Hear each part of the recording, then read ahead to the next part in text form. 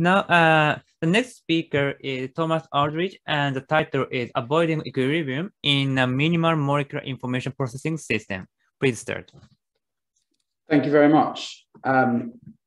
So today I'd like to give a quite conceptual level overview of a project that's at the heart of what my group does, that goes all the way from really quite basic theory all the way through to actual experiments with pipettes and stuff in the lab.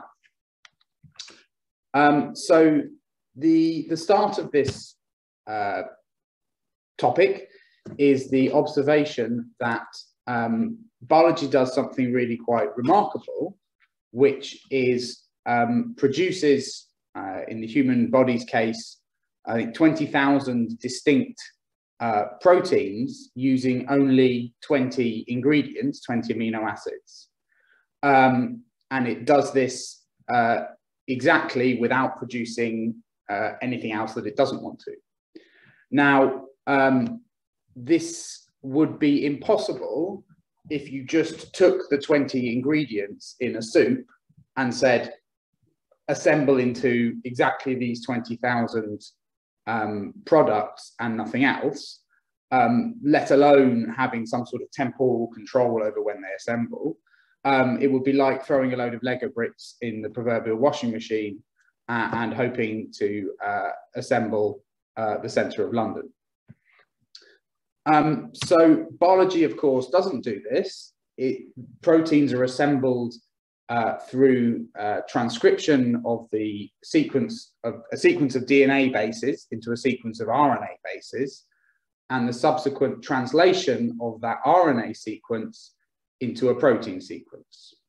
So the problem that there's not enough information in the 20 units themselves to make an arbitrary structure is solved by first using a template to create a string of amino acids. And then once you've got that string, the interactions between the amino acids combined with the sequence information is enough to fold into the structure that you want. So in my group, we distinguish this process of copying, where the product sequence is produced from a template, from self-assembly, where the internal interactions of the units are all that is used to assemble your product. Now, an important point about copying in this context is that the copies must physically separate from their template for it to work. Partly this is because we need the RNA or protein that is produced in these processes to diffuse away from its template and go and perform its function in the cell. But partly, arguably more fundamentally, if the product never separates from the template, then you've consumed the template in making your product, which means that the next time you want to make another protein, you need to make another template from scratch. And making another fundamental template from scratch, which would be the DNA sequence itself, just gives you exactly the same problem you had before, but worse, because actually you have fewer units to assemble your DNA from than you had your protein. So the observation we've made in our group is that we've been unable to engineer even fairly trivial copying systems in synthetic contexts, despite the fact that these processes are the three most fundamental processes in biology and essentially underlie all biological complexity. So there's a clear incentive to engineer a synthetic analog of these polymer copying systems, but we haven't done it. And the question is, why haven't we done it? And to answer that question, I think it's worth looking at how this process relates to fundamental computational process, where you can't see my screen, can you? My cursor, can you? Just a second. Is there a way to enable you to see my cursor? We can. You can. Okay, brilliant. Thank you. So initially, if I've got two, let's say, bits of data, two bits in my system that are capable of holding data. One holds data, and one is a memory that initially holds nothing. I can bring them into contact with them, electrically connect them or something like that, use the connection to set the memory equal to the data, and then switch off that connection. And what I've done is I've made a copy of my data in my memory. And at some level, this is what you do every time you save a copy of a file or something like that. You make a permanent copy of your memory that no longer speaks to the data in order to maintain its state. And what Szilard pointed out in 1929 is that this is actually, this process is at the heart of the resolution of the Maxwell-Demon paradox. And what he pointed out was that if you can do this process, if you can take some data, copy its value into memory via some interaction, and then separate the two so that the memory is retained, then if you could do it without there being some kind of thermodynamic cost to the process, you'd be able to violate the second law. And from that, you can explain why Maxwell's demon and Szillard's engine don't violate the second law. So in our more modern, in our more modern context, we'd phrase this in a slightly different way, which is that if we've got a system, which I've called X, in contact with a heat bath, we can talk about the generalized free energy of X, which is a functional of the probability distribution over X's states, and it's equal to the average energy of these states of X minus T times the entropy of the distribution. And of course, the entropy of the distribution is given by this Shannon formula. Now, the generalized free energy is equal to the free energy of the equilibrium distribution plus this term here, which is the Kullback-Leibler divergence between the current distribution of the system and the equilibrium distribution. And that Kullback-Leibler divergence is strictly positive, which means that the generalized free energy is always bigger than the equilibrium free energy, and this, or greater than or equal to, and this difference represents a store of free energy from which work can be extracted in principle. So if my distribution of states is such that it's not equal to the equilibrium distribution, and my free energy is larger than the equilibrium free energy, then there's, in principle, work stored in my system. And in order to get to that state, I have to put in resources. So in the context of the data and the memory that I talked about before, if I initially start out with an equilibrium state where, and we'll assume that all of the states of the data and the memory are equal energy, then there are four possible states, 0 or 1 for the data and 0 or 1 for the memory. So I have an entropy of log 4. My energy is, let's say, 0, which gives me a free energy, generalized free energy of minus kT log 4, and I'm in equilibrium.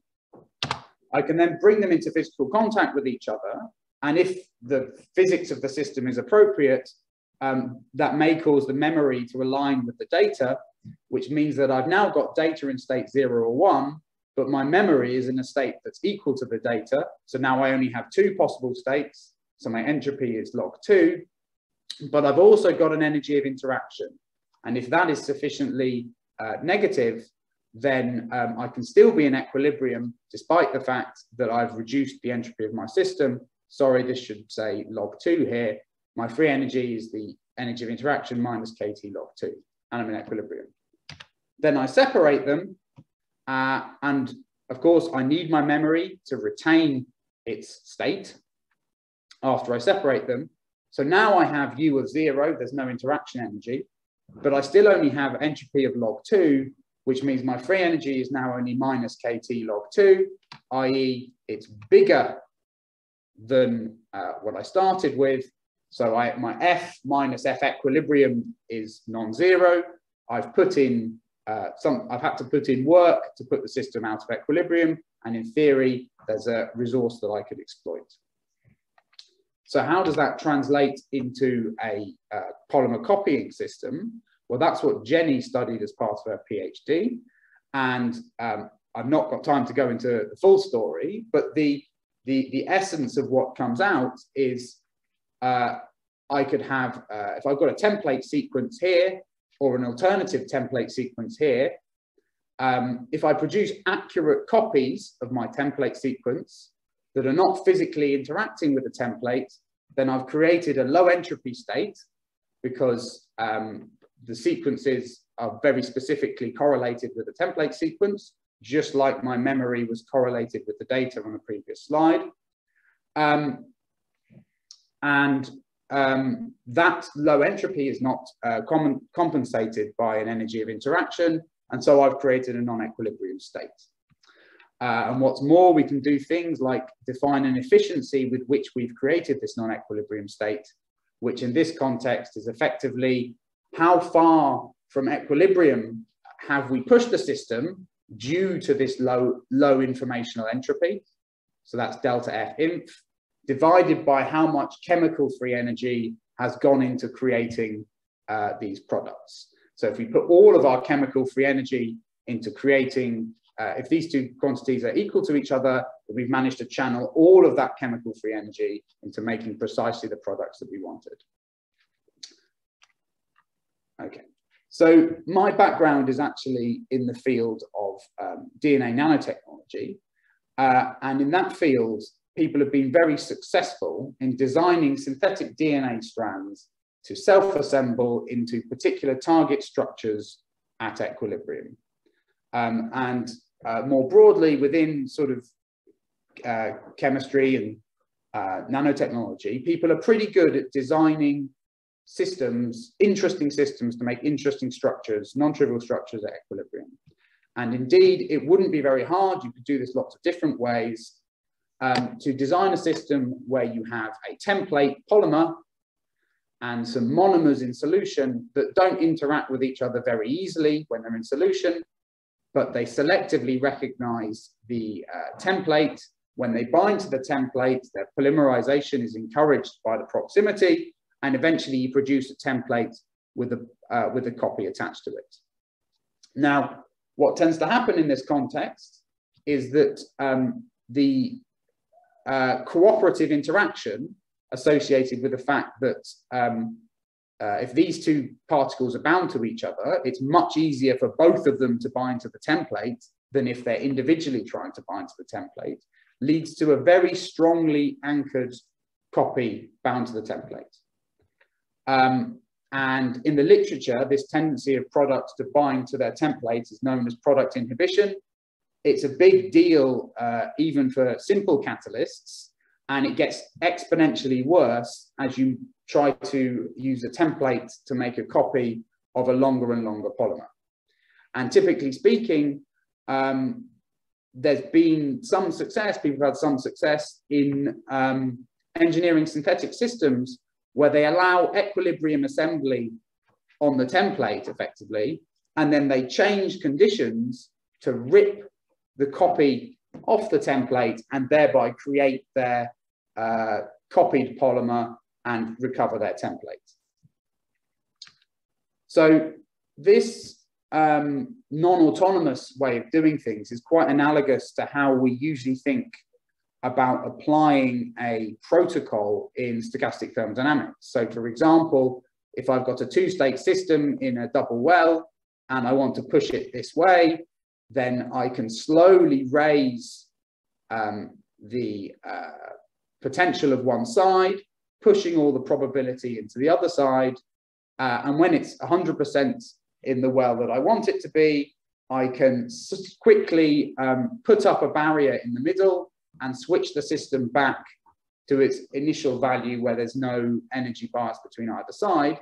That slowly adjust and then quickly switch back is typically speaking the way to create these long-lived correlations between things that eventually are non-interacting if you're applying a control protocol. And this figure here, which I won't discuss in detail, is an example of how to do that for a polymer assembling system. But cells don't work like that. So cells aren't relying on an environment that is changing over time, typically. Interestingly enough, at the very origin of life, that may have been very important. But at some point, life worked out how to effectively power itself from a constant chemical potential food supply. And there's a good reason for that, because it means you're not bound to stay stuck on your undersea thermal vent. You can go off and explore any environment where there's food to eat. And what that means is you can't employ this technique of allowing the system to reach one equilibrium and then suddenly changing the conditions so that now you're out of equilibrium. You've got to stay out of equilibrium the whole way if you want the product to be one of these non-equilibrium states where there's correlations between the product and the template. So Geordie here, who's presenting a poster at this conference on this topic, designed a simple thermodynamically self-consistent model to explore how a template which selectively binds to monomers that we'd like to assemble into a copy polymer from solution might enable the templated production of copies. And we considered reactions such as binding and unbinding from the template, polymerization and depolymerization whilst on the template, and then step-by-step unbinding of a polymer from the template. Now, as I say, I don't have time to go into the details, but if you make a simple model which reflects the fact that you have this cooperativity within a copy polymer, so this monomer is much more likely to stick down to the template because it's anchored in place than one that's floating around in solution, the thing never works. You never get effective copying of your template. So here we used a template of length 30, and we'd like all our copies to be length 30, and we never saw an average copy length exceeding length 4 or so, no matter how we varied over the parameters of the system. We just reproduce product inhibition, or no, we either get product inhibition or nothing sticks. So then we looked at nature, and we were inspired by what happens during transcription and translation. So in translation, this is a ribosome translating a messenger RNA into a protein. And at any one time, only a couple of units are actually bound to the template. And the growing peptide chain, the thing that's going to be the protein, most of it has already been released.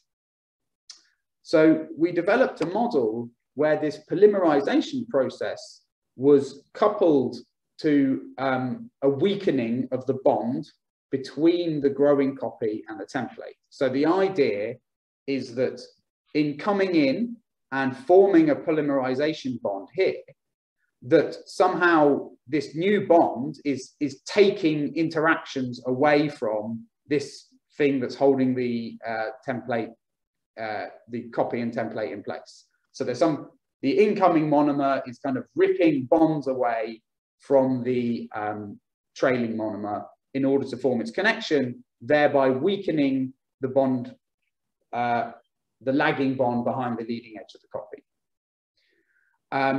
And what we observed, so effectively to try and simulate this. And what we observed, to cut a long story short, is that under a wide range of parameter values, it works pretty well. In fact, better than we expected. This is the fraction of the products that we produce that are the right length. And what we observed was under a wide range of conditions, we could get over 90% of the products of the right length, which should compare to nothing being more than 10% of the length of the template, which is what we were seeing before. So the strategy works, and what we thought is let's try and actually build that using DNA nanotechnology, because, as I said, that's my background. So the idea in DNA nanotechnology is that you can design a set of reactions into some synthetic DNA strands by carefully choosing their sequences so that you design certain reactions to take place and other reactions not to, leveraging the fact that we know that A bases want to stick to T, C bases want to stick to G, etc. So in this model, the individual units here are sections of DNA that are about 10 bases, 20 bases long, something like that. And these bonds that form between them are base pairs, are sets of base pairs, maybe 10 bases pairs, 20 base pairs long. And we're using the specificity of base pairing in order to give specificity at that level. And we proposed a mechanism which we call handhold mediated strand displacement to achieve what we wanted, which was this: in the polymerization step, we weaken the bonds of the back monomer with the template. So you've spent 20 minutes, so please summarize your talk shortly. Yeah, so it should be about 3 minutes left. So here's what it looks like. This strand here, I want you to imagine as the template, and it's got a back monomer already in position. And we introduce a new monomer that's supposed to polymerize with the back monomer. It comes in, it recognizes the template, binds to the monomer behind it, and then, due to the way we've designed the sequence, it's able to pull the monomer behind it off the template and then potentially detach. So we've got round this product inhibition problem using this mechanism that we studied in Geordie's model. So what we studied was a system where we had 3 monomers of type A here and 3 monomers of type B, where any pair of these could interact with each other. So A1B1, A1B2, A1B3, etc. are all roughly equally stable, but their reactions in solution are slow because they're blocked off by this strand that's blocking off the base pairing. We introduce a template that recognizes this bit of one monomer and this bit of another monomer, and we selectively produce a product. Here is a control where we show that basically the colors are indicate the product that we're forming in the reaction, different colors for different products. And if we put in the template for that product, you see that we form exactly the right product in those situations. And what's more, we're able to get high turnover. So we're able to see 40, 50 times turnover for each template unit.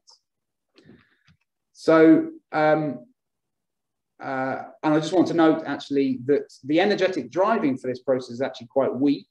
There's only about 10 kT pushing the reaction forwards, which means that if we were to go back to that efficiency formula I quoted before, we're probably looking about 5% to 10% efficiency in this process, which is quite interesting, I think, for an information propagation mechanism.